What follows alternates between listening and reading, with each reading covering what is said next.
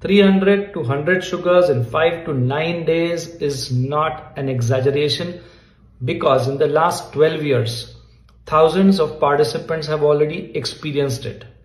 So in this video, I'm giving you 3 tips and the logic behind those 3 tips. Last one is especially important.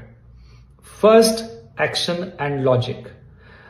As Indians, many of us tend to have 2 grains in one meal, chapatis and rice. Now, grains have 80% glucose in the form of carbohydrates. So we need to reduce that. So stick to 1 grain in a meal, either chapatis, rotis or rice, not together. And reduce the quantity from the current 40-50% to 25%, which means if you take 1 chapati, take 1 cup of dal, cooked dal with it, 1 cup of cooked vegetables and 1 cup of salads. And always start with salads because they'll slow down the absorption of glucose later. Now, you may be more hungry, then you can have the second chapati or bowl of rice.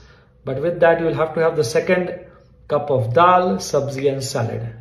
And this will slowly start balancing not only your sugars, but your ghrelin, which is your hunger hormone, and leptin, which is your satiety hormone, which makes you feel full. That's the first tip. Second tip, around 2 hours after your meals, sugars tend to spike the most, 200, 250, 300, 350. That time you have to attack. And what you need to do is, you need to do some anti-gravity work.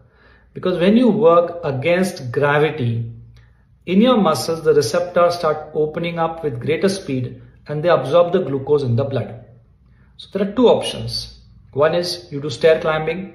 You go up and down steps, maybe for 5-10 minutes. Just 10 steps, go up and down 50 steps, 100 steps. And second option, if your knees are a problem or low back is a problem, you can do nitric oxide dump, which involves exercising like this, your upper body, 20 times, and that helps. And you can do it with 1 liter bottles also. And the third tip is to get rid of IGF molecule coming from dairy. So morning cup of tea or coffee or biscuits or cake, chocolates or curds and buttermilk, which contains IGF molecule, it interferes with the insulin action. And then if insulin can't do its job, the sugars are going to rise. So just experiment with this. Don't give up tea or coffee. Continue it with coconut milk, almond milk, but try experimenting with this. And those who've already done it, do share what all changes have happened. And these are just 3 tips. If you want to learn more, go to the bio section and subscribe.